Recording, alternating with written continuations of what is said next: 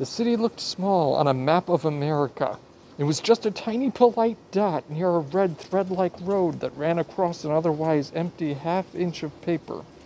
But up close and on the ground it had 500,000 people. It covered more than 100 square miles. It had nearly 150,000 households. It had more than 2,000 acres of parkland. It spent $500 million a year and raised almost as much through taxes and fees and charges. It was big enough that the police department was 1,200 strong. And it was big enough that organized crime was split two separate ways. The west of the city was run by Ukrainians, the east was run by Albanians. The demarcation line between them was gerrymandered as tight as a congressional district.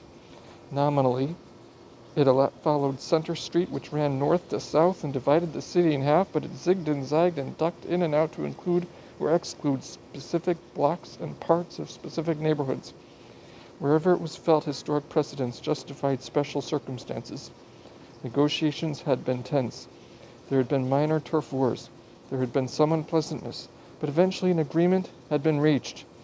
The arrangement seemed to work. Each side kept out of the other's way. For a long time, there had been no significant contact between them.